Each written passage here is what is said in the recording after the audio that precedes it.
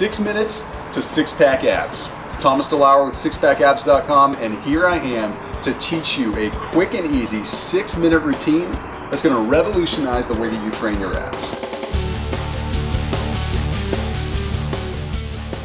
See, when it comes down to it, it's more about timing and consistency than it is about heavy weights and brute force. So the moves that I'm going to show you are simple movements that you can do at home with simply a mat, or you can do them in the gym. I'm also going to show you a few variations to make them a little bit more advanced if you're looking for that extra burn in your rectus abdominis and that extra burn through your obliques as well.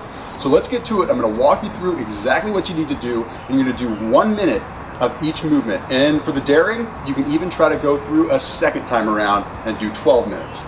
Let's get rocking. All right, so the first movement that we're gonna do is a lying figure eight. All you're simply gonna do is lie on your back, and you're gonna extend the legs as straight as you can, and you're simply going to create a figure eight motion with your legs. Now, it's extremely critical that you keep the lower back as flush to the ground as possible so that you're not arching the lower back and engaging the spinal erectors. That's going to put a lot of stress on your lower back, and the exercise is not going to feel comfortable. What you can do as a simple little trick is to actually squeeze the glutes. Believe it or not, by squeezing the glutes, you engage the lower part of your abs, and you also engage the transverse abdominis, which is going to allow you to target the rectus abdominis and get the six-pack abs that you want. You can go as fast or as slow as you need to with these, but word to the wise, the slower you go, the tougher it is. All right, guys, so this next one we're gonna do is windshield wipers. I'm gonna show you a few different variations. This first variation here is with your knees bent. The reason we're doing with the knees bent is this is a beginner variation. You see, your legs are acting as a lever arm when you swing from side to side.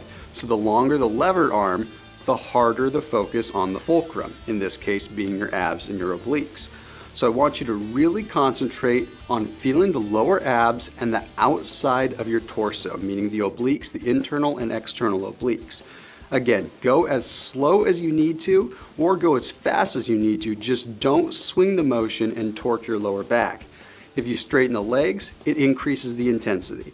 Now I'm going to add a barbell for an advanced variation. If you hold a barbell, it's going to lock your scapula in place and it's going to lock your lower back into the ground, therefore making it so the isolation on the abs is significantly higher.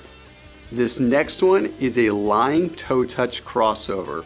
This is one of my personal enemies. This one is so brutal, especially if you sit at a desk all day and your lower back might be a little bit tight. So one thing that you want to do when you're reaching that right arm over to the left leg and the left arm over to the right leg, you want to focus on giving a little exhale. What that exhale is going to do is it's going to contract the abs at the right point in time. You see, a lot of us have a tendency to take all the brunt of the force into the spine when we do these kinds of movements. Whereas if you can do a little bit less range of motion and a little bit slower and contract the abs and breathe properly, you can get a lot more of a concentration on the abs, which is going to give you the separation in between those individual valleys of the rectus abdominis.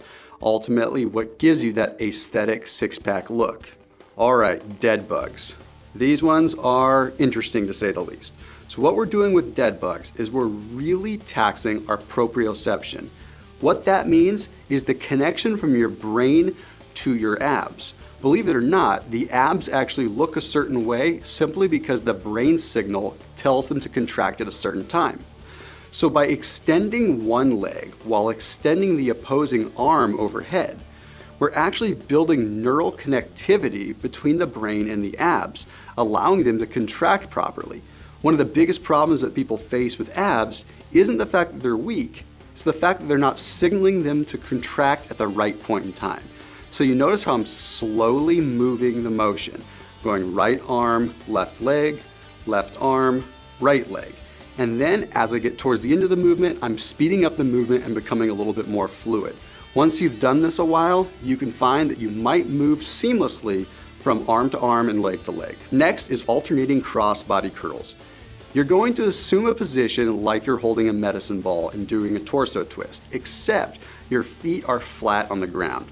And all you're simply doing is doing a basic crunch with a slight curl over to the side. So the outside of your right hand should ultimately hit the outside of your left leg, and vice versa. When you come back down and then come back up, your left arm should slightly touch the outside of your right leg. So you're basically doing a crunch and then pivoting at the last minute to get that rotation. You can do this with body weight, but if you want a little bit of an additional torque on the abs, simply hold a medicine ball. In this case, I'm holding a 12-pound medicine ball that's adding a good amount of force and a good amount of torque to the abs that's allowing those internal and external obliques to kick in to get me that nice V-taper and get me that nice Adonis belt that I want to look good on the beach this summer. And last but not least, let's roll into hollow body rock. You can do this two ways. You can do it in a stagnant position where you're just assuming the hollow position and holding it, or the more advanced variation is when you actually start rocking.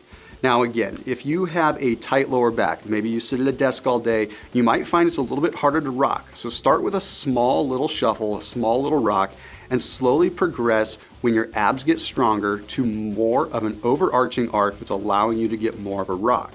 Now this is an isometric hold. And we all know isometric holds are good for building stamina and muscular endurance. So you might find that you're weak on this one to start. And if you have to go 15 seconds at a time, 30 seconds at a time, that's fine.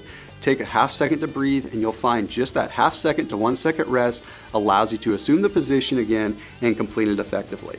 So now we get rolling, and if you want the advanced variation, you can go through this one more time. But as for me, I'm good to go.